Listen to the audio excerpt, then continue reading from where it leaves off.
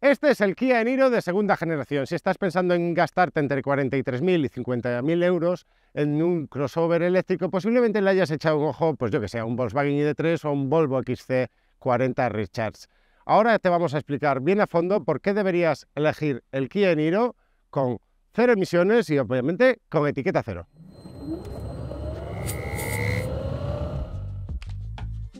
E-NIRO. ¿Hablas conmigo? ¡Niro! ¿Me lo dices a mí? Sí, toca hablar de Robert De Niro, porque con la primera generación del Kia E-NIRO, la marca coreana contrató al célebre actor para promocionar al modelo. Bonito, ¿verdad? De Niro, Robert, es todo un fuera de serie en esto de la interpretación, que dio vida a personajes inolvidables. Ahora mismo se me viene a la mente cuando interpretó a Vito Corleone en El Padrino 2. Y esta es precisamente la segunda generación del Kia E-NIRO. Y me lleva a preguntarme si, como en el caso de la película, la segunda parte puede llegar a ser mejor que la original. Después de una semana conduciéndolo, la verdad es que hay cosas que me han convencido mucho. Lo primero, su gran confort de marcha y seguridad y aplomo. Lo segundo, su buen interior, tanto en diseño como en capacidad, suficiente para toda una familia. Y lo tercero, sus excelentísimos consumos en ámbito urbano, que es donde se moverá principalmente. También hay cosas que no nos han convencido tanto y eso lo vamos a analizar bien a fondo a partir de ahora. Pero antes, ya sabes, regálanos un like, suscríbete al canal y dale a la campana para enterarte de cuándo publicamos algún contenido en vídeo. ¡Empezamos!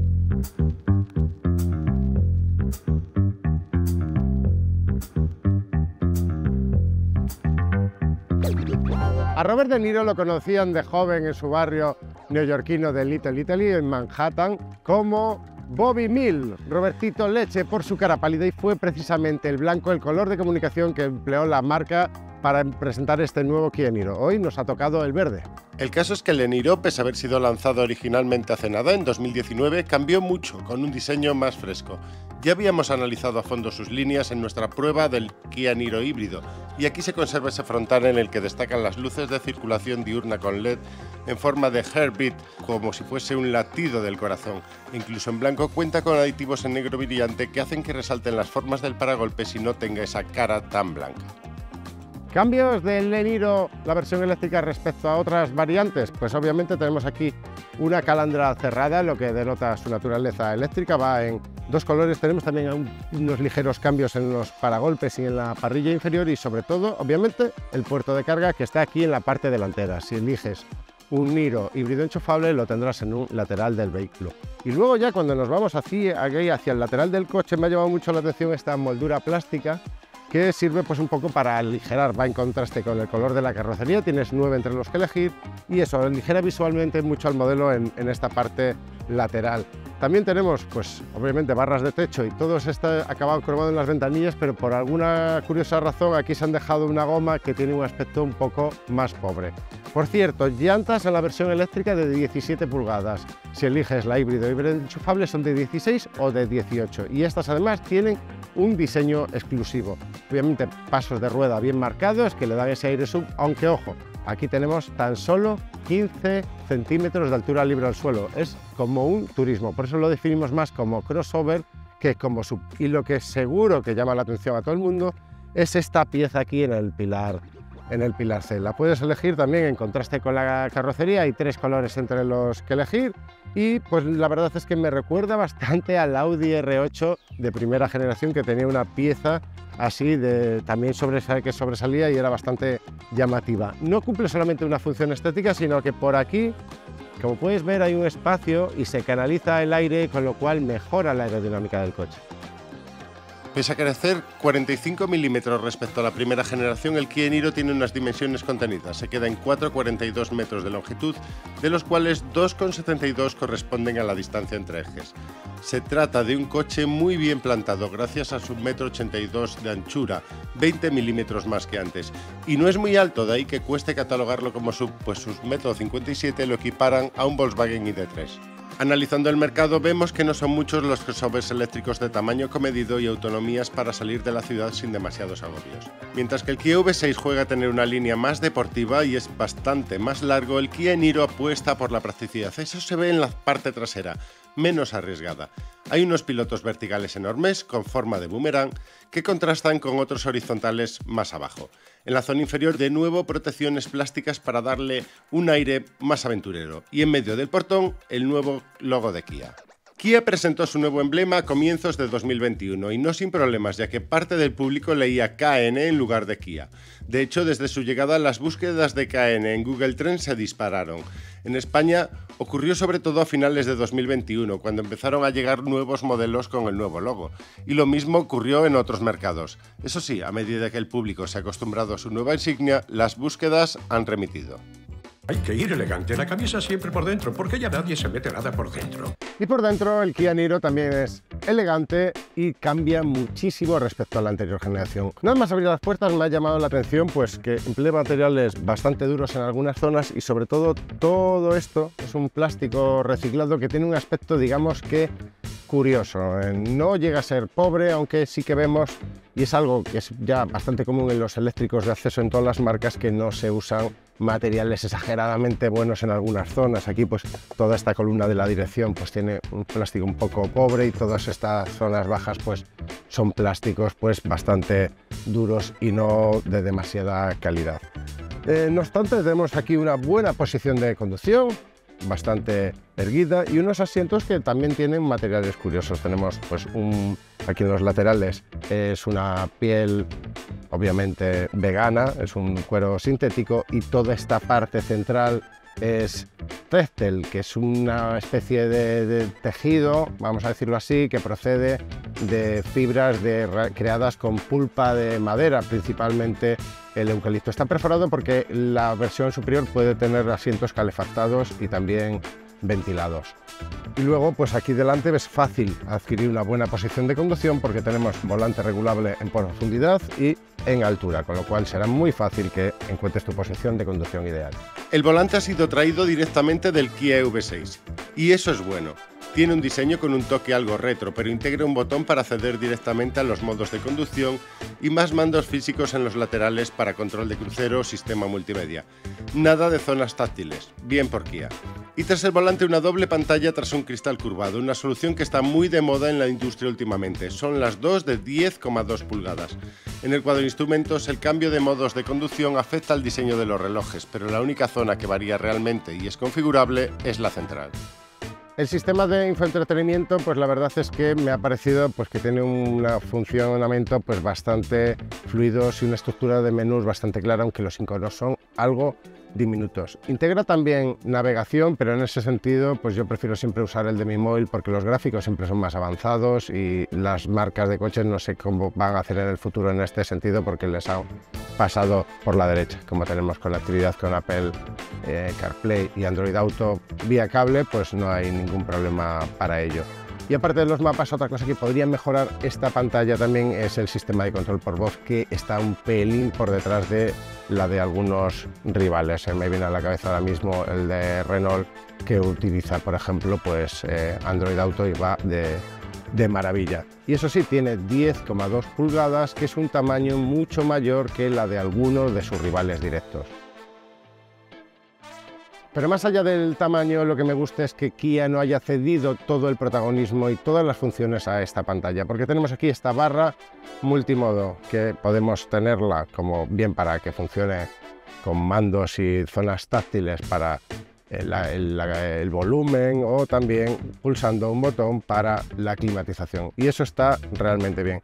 Y luego en toda esta consola vemos cosas también pues comunes a otros modelos de la firma. Tenemos aquí pues una zona de carga inalámbrica muy cerquita también de todas las conexiones para el móvil, arranque por botón, y luego el mando giratorio que estrenó la actual generación del Kia Sorento, junto con algún botón que en función del nivel de acabado pues tendrás más o menos funciones. Y luego tenemos aquí pues toda esta zona de carga que está bastante bien. Tenemos un reposabrazos que la verdad es que podría ser movible y que se deslizase hacia adelante, porque a algunas personas puede que le quede un poco atrás, y no me han convencido tampoco el anclaje, ¿no?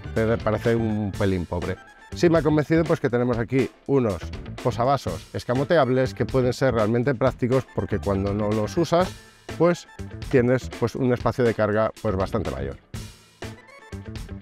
Detrás pues tenemos suficiente espacio para la cabeza, yo mido 1,80 m y también para las piernas. No es exageradamente holgado, pero está muy bien para las dimensiones exteriores del coche. Y gran parte se ha conseguido gracias a estos asientos delanteros que se han rediseñado para que sean 3 centímetros más estrechos y ganas este espacio. Tienen además pues detalles que hemos visto en algunos Kias nuevos, como es esta forma que puede servir pues para colgar la chaqueta. Tenemos también aquí un lugar bastante curioso pues para dejar una revista, y han ubicado pues los puertos USB-C aquí en el lateral de los asientos. Sí que tenemos salida de climatización en un lugar más convencional como es aquí la final de la consola central.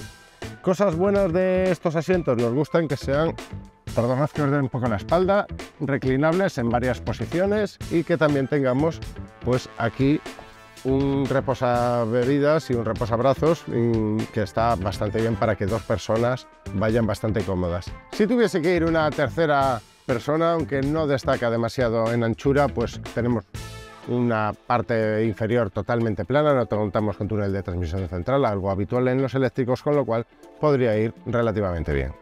Vean el tamaño del maletero, se podrían meter 3 cadáveres. El maletero principal tiene 475 litros de capacidad. Quizás no puedas meter aquí los cadáveres de 3 adultos, pero sí que es una cifra muy respetable, mucho mejor que la de sus alternativas más directas del mercado. Hay detalles interesantes, como que el piso se puede colocar a 2 alturas y donde puedes llevar los cables de carga. Si bien en la parte delantera hay un espacio de 20 litros, ideal para esta función, y dejar ese espacio para otros menesteres. Aunque los pasos de rueda roban algo de espacio, las formas son bastante regulares y hay ganchos para fijar la carga o perchas en el lateral. Lo que no nos convenció mucho fue la cubierta de tela. Se ha hecho en fibras recicladas y es ligera, pero da mala sensación. Si necesitas más espacio, puedes abatir los respaldos de los asientos traseros desde el propio respaldo. Cuando realizas esta operación, consigues un espacio de 1.392 litros de capacidad. Muchos cambios en el exterior del Kia E-NIRO, muchos cambios también en el habitáculo, pero muy pocos en la parte técnica. Eso sí, se prescinde de la versión de entrada con 136 caballos que tenía la anterior generación, y ahora solamente tenemos una opción mecánica que es la más potente. Son 150 kilovatios, que son 204 caballos de potencia. Lo deja pues más o menos pues en un nivel similar a las alternativas con lo que lo estamos comparando. Este propulsor va ligado a una batería que mejora ligeramente respecto a la anterior generación. Son muy poquito, 0,8 kWh de capacidad más, lo que lo deja en 64,8 kWh, y eso es suficiente en esta variante que estamos probando para recorrer, homologa, 460 kilómetros de batería. ¿Cuál es el problema? Pues la carga, y es que admite cargas rápidas de hasta 80 kilovatios, que no es una cifra demasiado exagerada, y eso nos deja, por ejemplo, en un viaje que para pasar del 10 al 80% necesitamos 40 minutos. Eso es así porque no emplea la arquitectura de 800 voltios que sí tiene el Kia V6. Con un Kia V6, para que te hagas una idea, recargaríamos esa misma cantidad de energía en 18 minutos. Tenemos, cuando analizamos los competidores, pues unas velocidades de carga mucho mayores a las del Kia E-NIRO. ¿Significa eso que no podemos pensar en el Kia E-NIRO como un único coche para la familia y que podemos viajar con él? Vamos a verlo.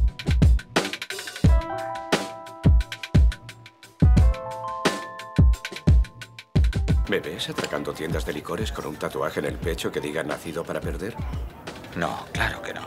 Bien. Kia fue una de las primeras marcas en contar con un SUV eléctrico, en concreto con el Kia Soul EV, lanzado en 2014.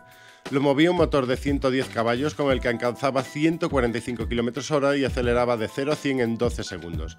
Su autonomía alcanzaba los 200 km. Luego llegaría el Kia E-NIRO en 2019 con hasta 205 caballos y 455 km de autonomía. Y en 2022 el Kia V6 con hasta 585 caballos de potencia en la versión GT y versiones que presumen de 528 km de autonomía. Tras la segunda generación del E-NIRO, el próximo en sumarse será el gigantesco Kia V9 de más de 5 metros de longitud y con 7 plazas. Lo primero que destacaría del Kia E-NIRO es lo fácil que se lleva y lo fácil que te adaptas a conducirlo. Desde el primer momento pues te sientes a gusto llevándolo. Es un coche muy manejable, con unas dimensiones bastante contenidas, y me parece perfecto para moverte por ciudad y alrededores, sobre todo porque no renuncias con ello a tener un muy buen espacio para 4 y buena capacidad de carga. Es bueno. No, es bueno. Tiene también una excelente visión periférica, que eso viene muy bien en entornos urbanos. Es un elemento de seguridad que muchas veces no destacamos, pero en este caso sí que me gustaría decirlo porque ves bien en todas las direcciones. En carreteras secundarias no es un coche deportivo en ninguna circunstancia, pero el comportamiento es bueno. La batería pesa 443 kilos, va colocada abajo y se nota dinámicamente ese centro de gravedad tan cerca de la carretera, aunque los neumáticos de baja resistencia no están pensados para sujetar bien el coche. Tiene buena aceleración saliendo de las curvas, anuncia un 0 a 100 en 7,8 segundos, pero no explosiva. Me gustan más los coches de tracción trasera en ese sentido, como el ID.3 de Volkswagen. En carretera y ciudad me parecieron interesantes las levas tras el volante. Con ellas se varía el nivel de frenada regenerativa sobre la marcha. Puedes elegir desde la casi ausencia de frenada regenerativa hasta un modo e-pedal, o incluso un modo auto que adapta la frenada al tráfico y a las circunstancias. Y luego en autovía lo que más me ha llamado la atención sin duda es el gran trabajo de insonorización que hay detrás de este coche, porque viajas en un silencio casi absoluto, no te llega prácticamente ruido del exterior.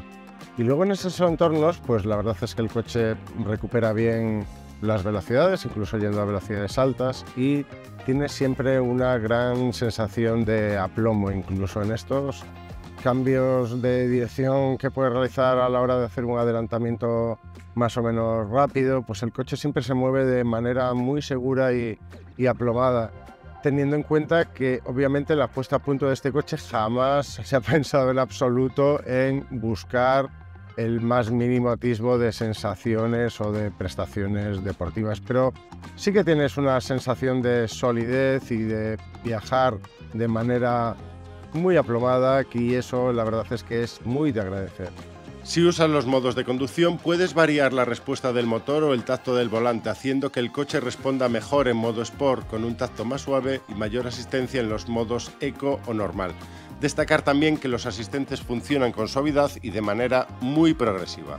Y vamos a rematar esta prueba dinámica hablando de consumos, y la verdad es que bien en ciudad, como hemos dicho, bien en secundaria a poco que empieces a usar las levas y la frenada regenerativa, y además en los eléctricos yo siempre digo que te implican más en la conducción, con lo cual acabarás usándolas siempre que puedas elegir un coche eléctrico con levas.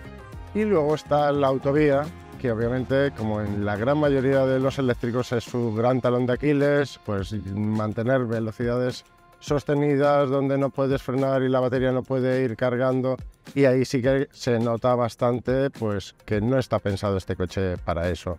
Con el coche cargado, 4 ocupantes y también pues con algún puerto de montaña de por medio y a esas velocidades de 120 km por hora, pues la verdad es que nos hemos marcado unos consumos del entorno de 23,2 kWh los 100, que son bastante más que los que homologa el coche.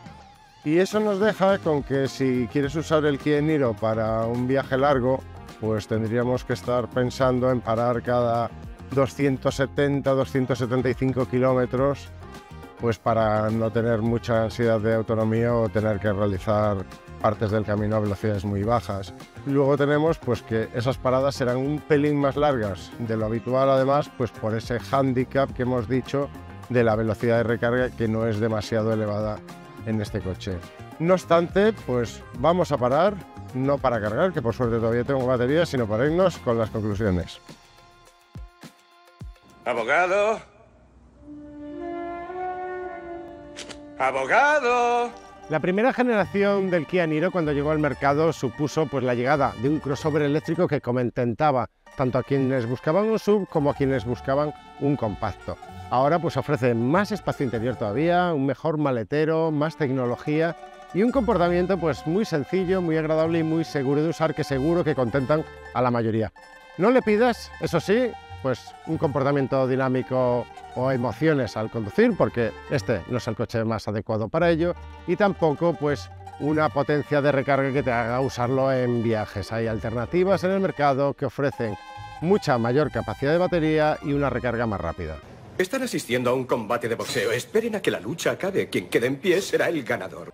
Es cierto que la marca ofrece también el KIA E-NIRO híbrido o el KIA E-NIRO híbrido enchufable, pues para quien desee usar este coche pues más en viajes. O también el KIA V6 si lo que quieres es un eléctrico y cargar de manera mucho más rápido. Pero obviamente el KIA E-NIRO sería mejor si resolviese estos tres problemas. El primero, pues que admitiese una potencia de carga mucho mayor. Esos 80 kilovatios de capacidad de potencia máxima se nos resultan escasos. La segunda, que esos detalles interiores que sin llegar a ser hipermolestos pues sí que rechinan en un coche pues ya de cierto precio.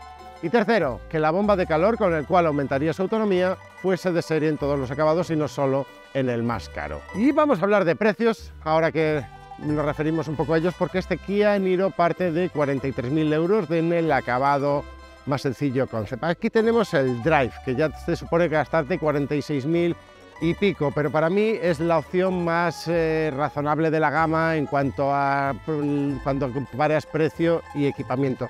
Y eso nos deja con un producto muy interesante, más barato que la mayoría de sus alternativas, porque solamente el Mazda MX-30 con menor espacio interior y menores capacidades y menor batería y menor autonomía, pues es más barato que este coche. De todos modos, te hablamos como siempre de precios recomendados por la marca. Tenemos luego también descuentos en concesionario. ¿Dónde encontrarlos? Pues en coches.com. Es ahí donde los concesionarios oficiales de KIA y de todas las marcas del mercado que se venden en España publican sus ofertas y las mantienen actualizadas para que puedas encontrar este KIA E-NIRO y cualquier coche al mejor precio. Tenemos también interesantísimas herramientas de financiación que te ayudarán a pagar este coche más cómodamente mes a mes. Y nada, si has llegado hasta aquí, gracias por acompañarme. Hoy he tenido a Robert De Niro de acompañante y la verdad es que es un lujazo contar con él en este viaje para contarte el nuevo KIA E-NIRO. Y ya sabes, suscríbete al canal, regálanos un like si te ha gustado y dale a la campana para estar al día de todas nuestras novedades. ¡Hasta pronto, amigos!